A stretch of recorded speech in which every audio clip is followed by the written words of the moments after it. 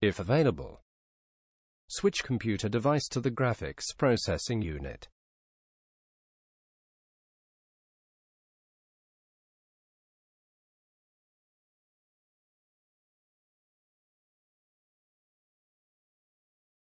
This computer has little to offer in terms of graphics power.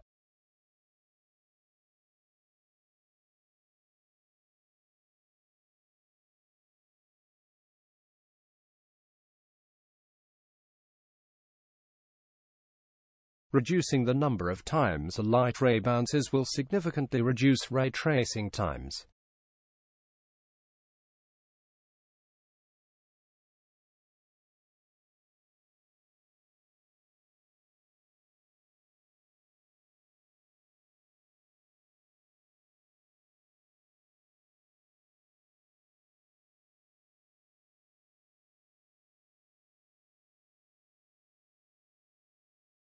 Most GPUs can take bigger chunks of rendering blocks to chew on.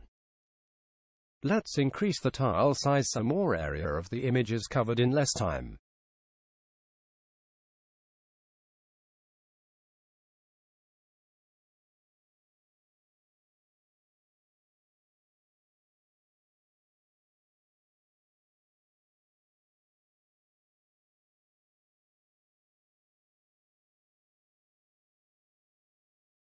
This is where it really counts. Setting the samples very high may not improve the noise that appear in the rendered image at a certain threshold. It's better to reduce noise as a separate process.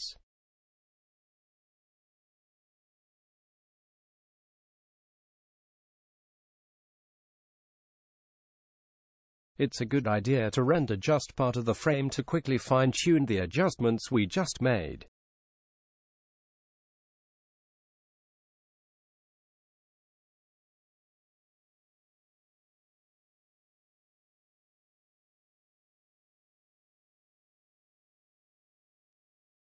To zoom in, use the mouse wheel.